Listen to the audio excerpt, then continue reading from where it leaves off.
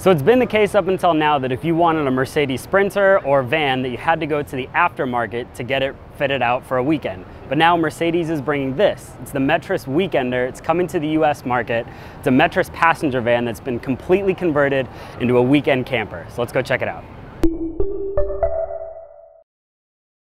So the whole idea here is that you can take your regular Metris passenger van, drive it normal during the week, put it in normal size parking garages, and a regular seating configuration as well. 2 in the front and then 3 passengers in the rear. But with the Weekender, you can completely configure it to your liking for a weekend away. So let's start back here. So normal everyday driving, you sit 3 across and then the 2 seats in front, obviously 5 people. But this seat, it's on this rail system, so it can slide back and forward to turn it into a bed. Then you can see right now, when people aren't sleeping, it's sort of in this conversation mode. So you have a table here, you can play cards, you can eat dinner, and this seat is slid almost all the way back, although there's some more room in the trunk area as well to make even more space. Now, some of these touches, like the throw pillows and the nice blankets, those you have to do yourself. But the rest of it you can configure. You can take these curtains off, you can take the shade that goes across the front windshield down. So again, the whole idea is you take a normal daily driving van and then convert it completely for weekend use without having to do too much. The 2 seats up here,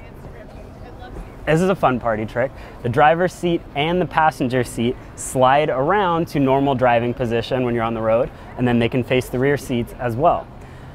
Then we talk about how we can sleep in this thing. So 5-seater for driving, and then it sleeps 4 people comfortably.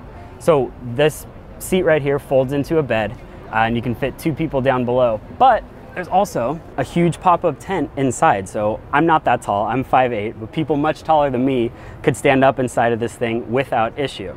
It's sleepy time, 2 down below are about to go to bed. Then we pull down this board right here and you can fit 2 more people. So it's 2 up top, 2 down below. And this isn't a little chintzy mattress. Like, this is a legit comfortable mattress, and there's some supports underneath it. There's also USB ports on either side, so you can plug in your phone, you can plug in anything you need to charge overnight, and then when you're ready to wake up in the morning, this slides back up into the roof and you're again in your conversation area, or you can convert it back to driving away for the weekend. Love how many details there are in here that can shift around, and it makes a really cool environment for the weekend. And then we get a place where you can store your bikes, which obviously once the hatch goes down, throw the bikes on the back. We have an attachable solar panel as well, it looks like, so you can get some juice, charge some of your devices. And then we also have this retractable awning over here that extends way out from the van, covers your seating area when you're camping. A lot going on here.